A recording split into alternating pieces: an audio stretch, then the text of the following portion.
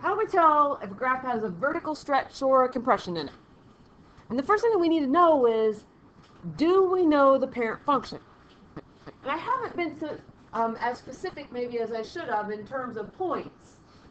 But what I have done, it says know the parent function. What I have done is I've tried to stress the pattern behind it. The parent function of a quadratic starts at the vertex of 0, 0. Remember, vertex is also known as the turning point. And then we go one space to the right and one up. So that point there is 1, 1. And then we went 2 spaces to the right and 4 up, which is 2, 4. And if you look to the left of 0, 0, you see mirror image points there. One space to the right, one space to the left and 1 up, 2 spaces to the left and 4 up to get our negative 1, 1 and negative 2, 4. And what we can do when we're trying to decide whether something has a vertical stretch or compression in it is look at the first points above the vertex. Did we go 1 space to the right and 1 up, and 1 space to the left and 1 up? Or is it different? That's where we oftentimes can tell. Sometimes, though, you have to look at other points. But that's what I want to take a couple minutes to look at here today. And I have the parent function off to the side. But if we take a look here, we've got our vertex at 0, 0. But when we look at the graph, did we go 1 space to the right and 1 up?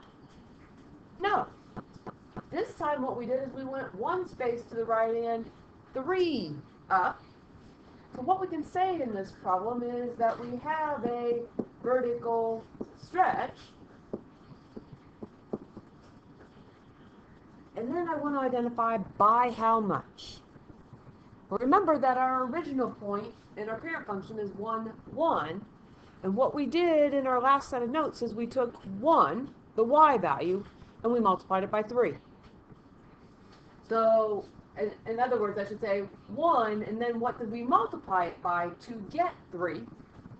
Well, we multiplied it by 3. Does it make sense? Because our next point is 2, 4. If we take 4 times 3, do we get 12? And as we look at our graph there, we definitely do. So this is a vertical stretch by 3. When we're looking at pictures here, we want to look right past the vertex. The vertex, once again, is at 0, 0, but when we go 1 space to the right and 1 space up, as we look at this graph, we went 1 space to the right, but we didn't go 1 space up. We only went 0.5 up. So are we going to be working with a vertical stretch or a vertical compression? And this one should be a vertical compression. Our 1 got smaller. And I'm talking about the 1 in this point over here, 1, 1 from our parent function. The y value 1 got smaller. And it got smaller because it got cut in half. 0.5, and by the way, I should have written that. Instead of 1/2, I should have written by 0.5, because that'll probably make more sense to you, because that's the point that's listed on our picture.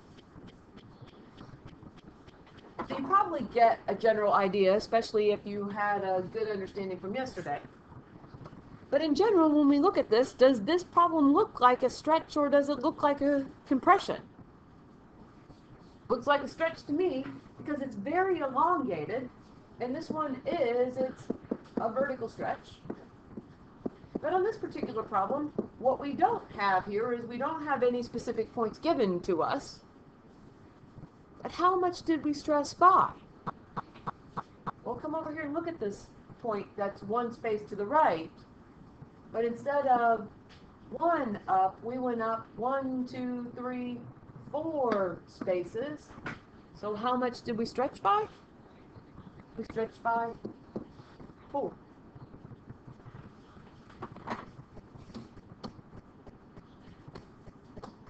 Number 4. Take a look right past the vertex. In fact, again, we tend to look to the right, 1 space to the right and 1 up. Well, we went 1 space to the right, but did we go 1 up? No. Did we vertically stretch or vertically compress then? And it looks like we compressed because we didn't even get to 1. We went one space to the right, but we went a very small amount, and we don't even know how much. So we can't tell what that compression is from this point here.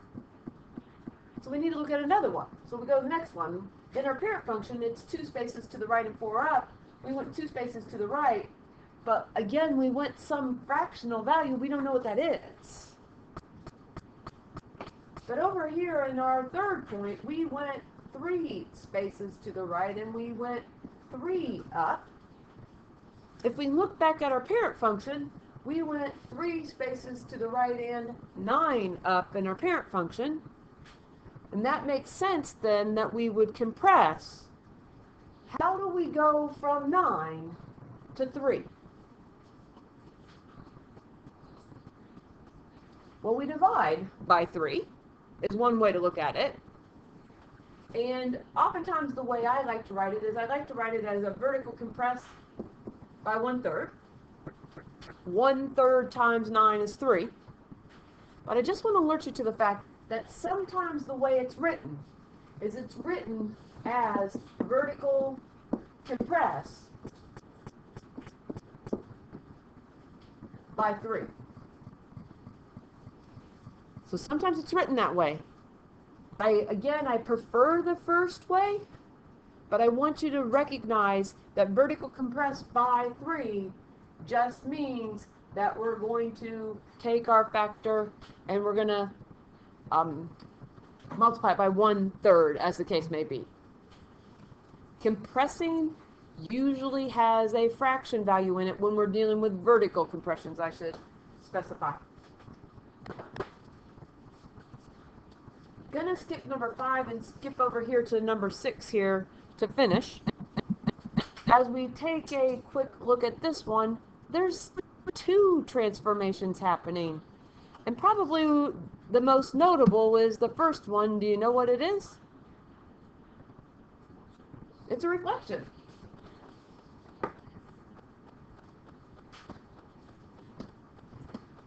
We're going to reflect. And we reflect over the x-axis. Well, again, as our primary focus here is looking at the vertical stretch and vertical compress here. We do have one of those, and as we take a closer look, again, the pattern is that we would go 1 space to the right and 1 up. When we reflect, we would go 1 space to the right and 1 down, but just like the last problem here, we went down partial. So this is going to be a vertical compression. But now what we want to figure out is by how much. And we can't necessarily tell from that point there. But if we go to the next point in this case, this point, if you notice here, the ordered pair isn't going to help us. But we went 2 spaces to the right, and we went 2 down. And again, vertical is always affecting the y value. And originally, in our parent function, we went 2 spaces to the right and 4 up. Well, how does 4 relate to 2 now? Well, it's half.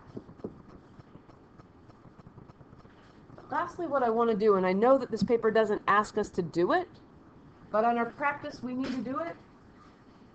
How do we write the equation of this function?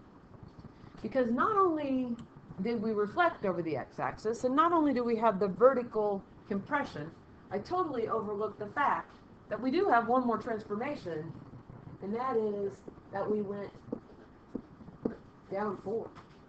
Our vertex is down 4 here. So how do we write this equation of this picture in vertex form? Just a reminder that vertex form is y equals a times x minus h 20 squared plus k. Well, reflect. when we write this here, reflect is a negative in front of the function.